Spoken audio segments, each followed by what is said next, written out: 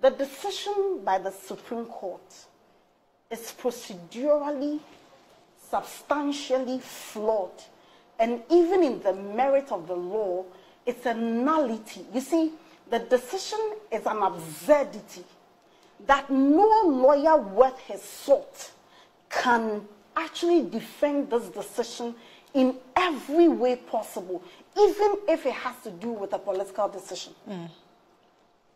And why do I say this? You see, there is a reason why when you attain an LLB and you don't go to Makola to be called to the bar, you are not a lawyer, because you are taught procedure. And it's the procedure that distinguishes the people who have just read law with real practitioners. And so procedural law is as important as substantive law. And so if you have a matter such as this, and both on the grounds of procedure and in substance it is flawed, then we should be worried. And Annie, we should be more worried because this is not coming from a district court. These mistakes are made by the district court. Because sometimes the district magistrates are not lawyers. Yeah. Or even if they are lawyers, they are so young at the bar, so that we will go to the Supreme Court to quash the decision. But this is coming from the Supreme Court, and it's very embarrassing. I listened to the daughter, I've forgotten her name, Mame Fua Mensah Bonsu, who is the daughter of the Supreme Court judge. I've listened to many lawyers run commentary. Nobody can justify this. Nobody. What did Mame Fua say? Mame Fua said this is wrong, except that because it's a Supreme Court decision, she was of the opinion that you have to respect it. But fundamentally, it's wrong. First of all, when you want to invoke the original jurisdiction of the Supreme Court, as the MPP wants us to believe they did, and you go under Article 2.1.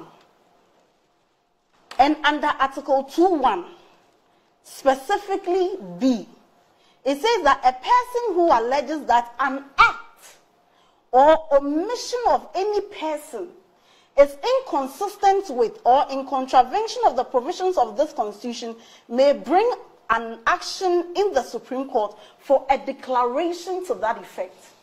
What everybody, including NPP and Afenyo Markin, are expected to take to the Supreme Court is an act or an omission. You know the writ that they filed in the Supreme Court. That writ they filed was at best speculative. At the time they filed the writ, there was no act or omission which ought to be complained of, because the Speaker had not declared or had not communicated to Parliament that these seats had become vacant. So they went to the Supreme Court on the basis of the intention of Haruna Idris, not even the Speaker. Is that why you think Ayikwe is saying you talk too much? I said, please. I'm trying to connect the dots. As for Ayikwe, he's just gaslighting. I don't want he's to not gaslighting. He's not gaslighting. He didn't have a better. He's not gaslighting.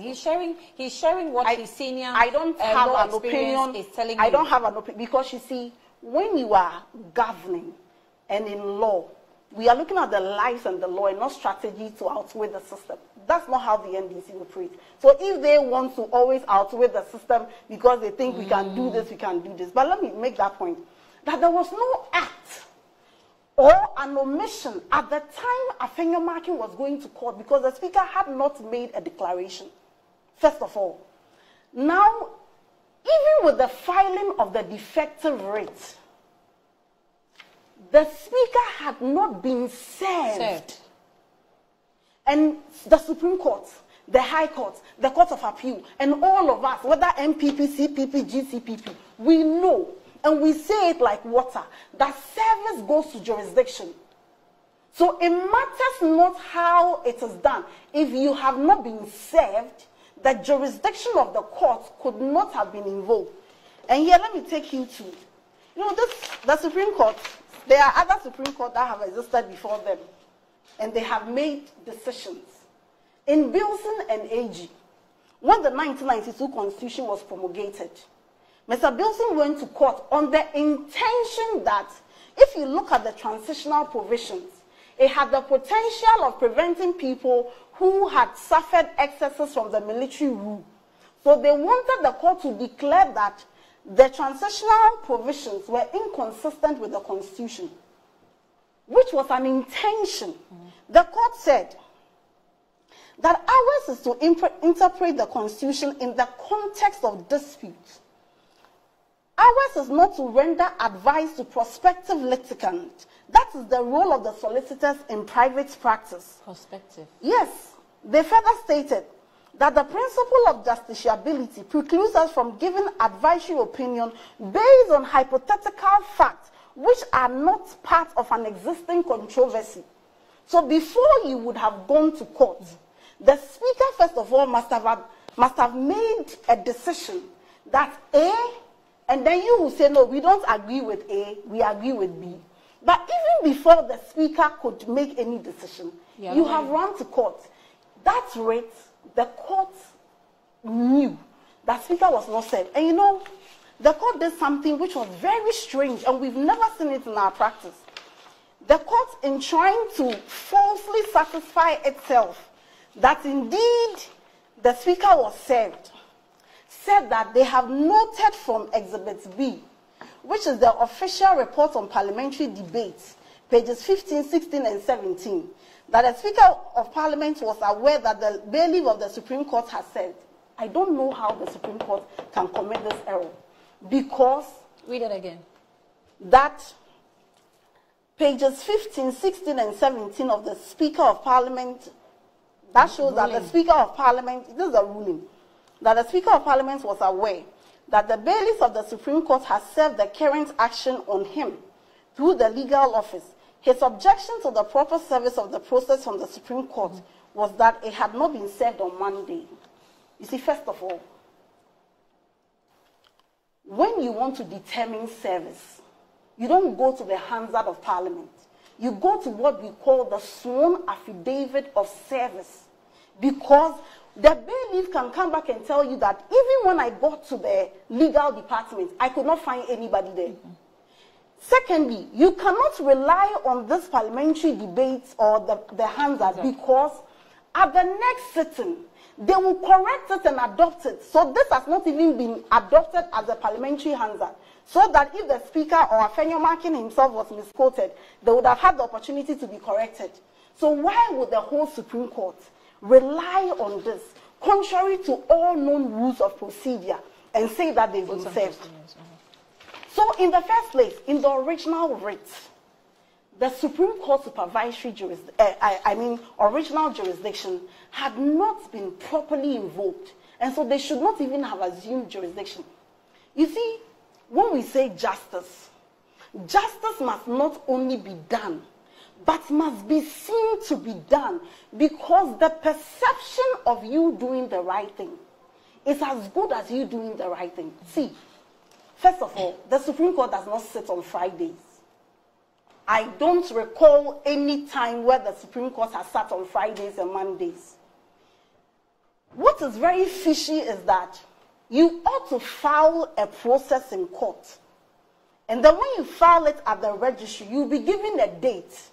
What baffles me, and I want the senior lawyers to help me here, maybe they may have practiced for 30 years, is how a motion is filed at 10 a.m. And some way, somehow, the Supreme Court judges got to know that a motion will be filed at 10 a.m. and they had to bath and come to the court to empanel on the same Friday within a space of 1 hour, and then adjudicate on the matter. And the court doesn't sit. Oh, they don't sit on Friday, so there must be some special circumstance. So assuming this was even a special circumstance, my challenge is, how did they even know that that morning Afenyo Markin will bring a motion ex parte, for which reason you had judges come to the court to sit? It deepens the perception, and I would want to have answers. The third thing is that, see, why everybody is running away from this is that there is no known rule of procedure anywhere in Ghana, whether in the CI 47, the CI 16, CI 19, or any case law in Ghana move beyond Ghana to Kenyan and any common law jurisdiction, that stay of execution should be done ex parte. There is no non-procedure, and the judges themselves did not show us which procedure or which rule. But Annie, this is where it even gets murkier. See, the applicants themselves, which is Afenyo Markin, said that they were before the Supreme Court to invoke the jurisdiction of the Supreme Court pursuant to Article 29(5). And this one, I want to invite viewers. You know, sometimes when we speak, they say it's NDC MPP. So today we will do a bit of the law without the part, because this one, I'm reading it. Article 29(5). I wish you have it so that you read it for me. So they are relying on Article 29(5). 29. And Order 19, Rule 3, Sub Rule 3 of CI 47. Sorry. Have you found it? Just a moment. 29(5). 29(5). Okay, 29(5) says that. Please read it. In any judicial proceeding. Please read it loudly. Okay, so 29(5). In any judicial proceeding in which a disabled person is a party, the legal procedure applied shall take his physical and mental condition into account. What is the relevance of this? That in any judicial proceeding in which a disabled person is a party to a legal procedure, the court shall take into consideration the physical and mental condition into account. Who is disabled here? Afenyo Markin, the speaker, or Dami? Maybe mental condition. Whose mental condition? Those who Do you know this mental condition? I know which mental condition. This mental condition is people with mental issues. People who are not in law, we say they do not have capacity. So that's what the Constitution That's what says. the Constitution says. That's what it means. Yes, physical or mental. So the person must show physical disability or mental disability. So who is disabled here? And then the Supreme Court, on the basis of this Article 29, says that, there is a rule of procedure that where a lawyer or an applicant comes before you, invoking a specific rule here, Article 29(5) and Order 19(3) Sub Rule 3, the court is bound to go by that procedure, even if there were other provisions that would have given them the remedy.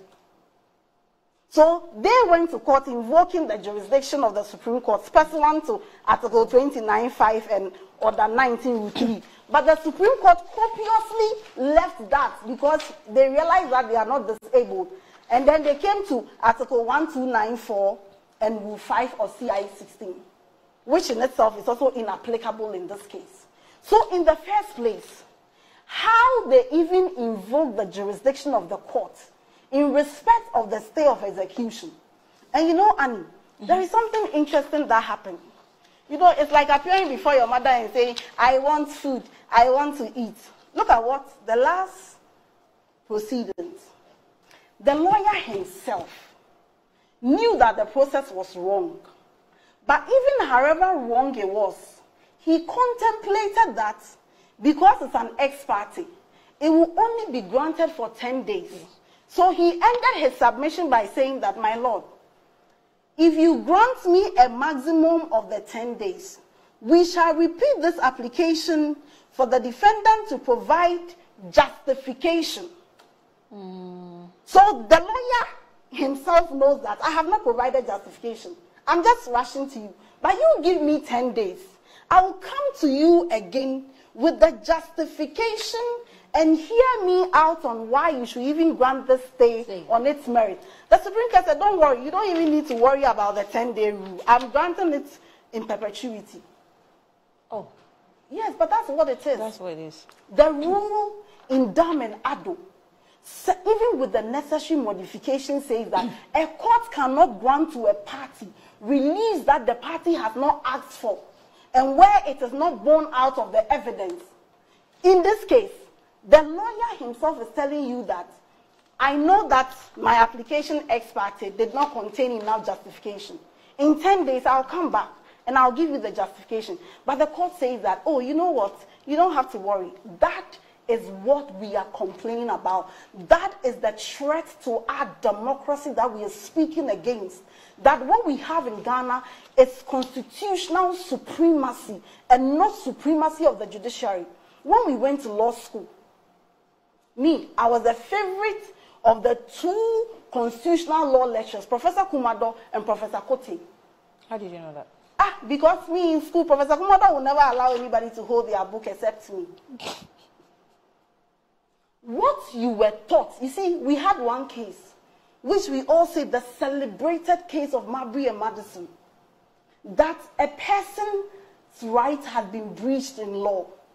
The court said that we empathize with you.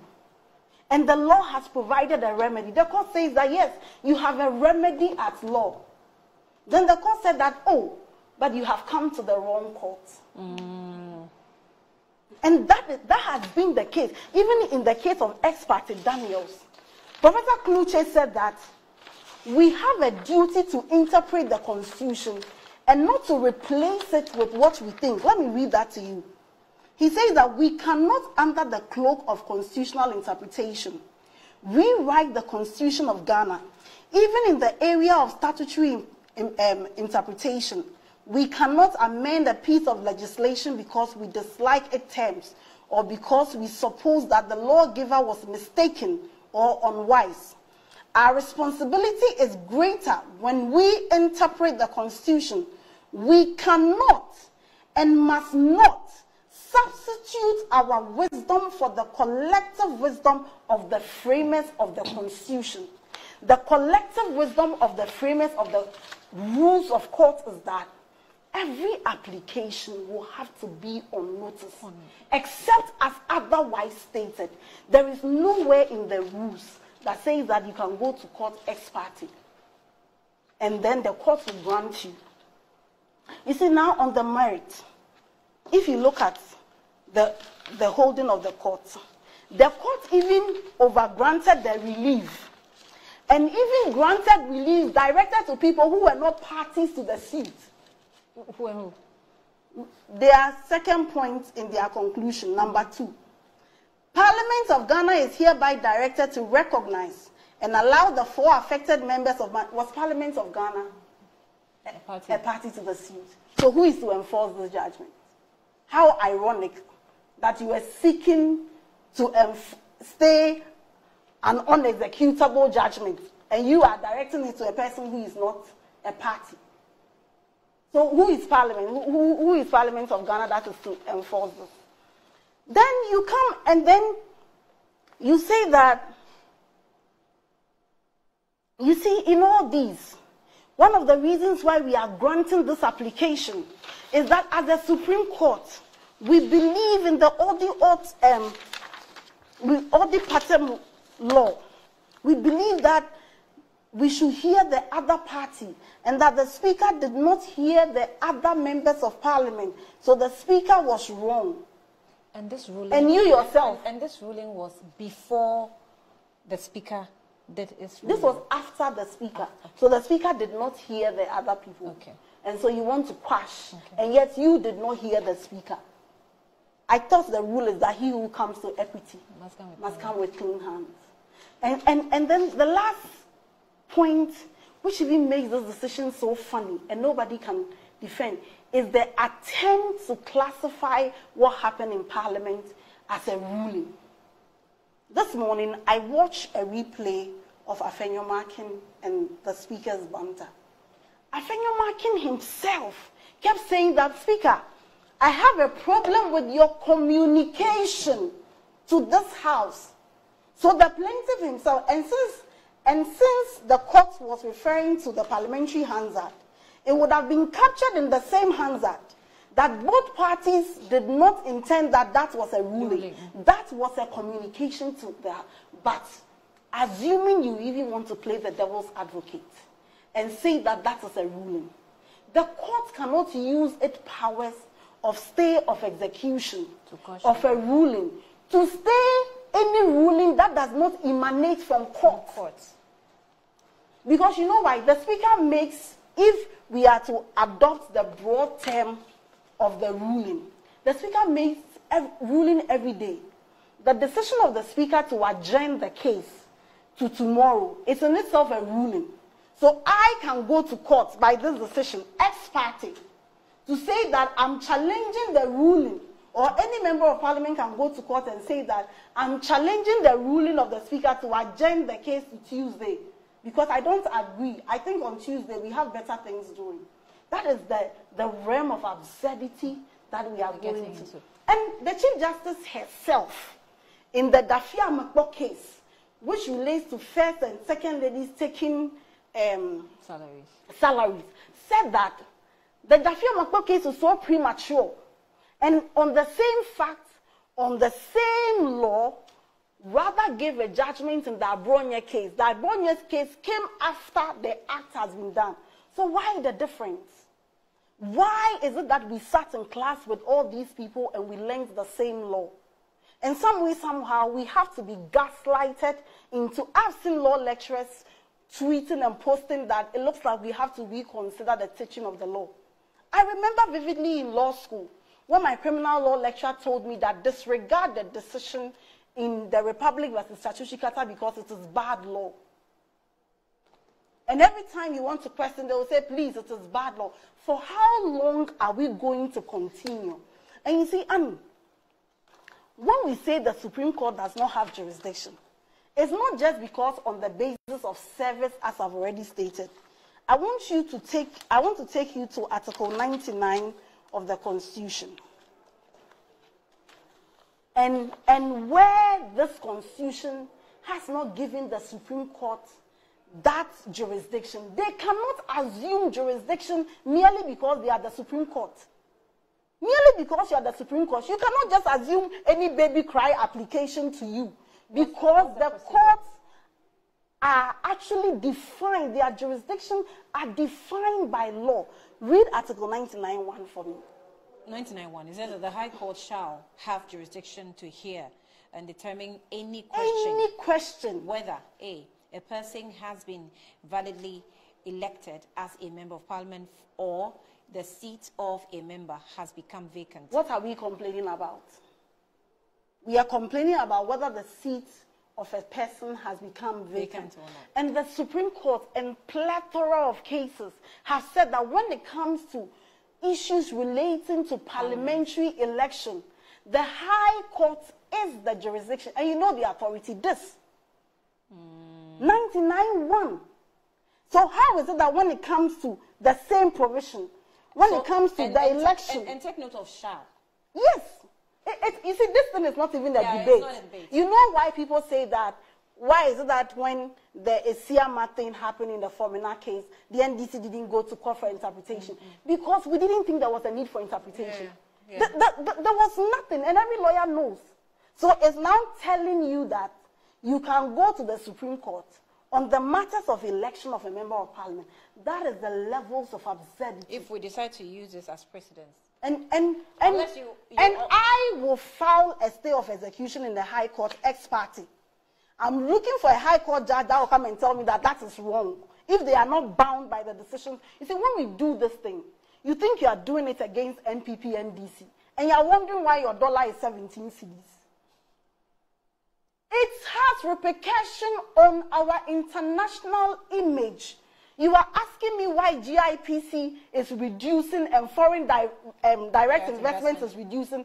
The foreign companies do not trust our judiciary. I was on a Zoom call with an international client and another one from Kenya. The contracts would have been executed in Ghana. You should see how ordinary people were quoting cases from Ghana to show why they would not agree that Ghana should be the forum for arbitration in the event of any matter. They would rather they choose Kenyan.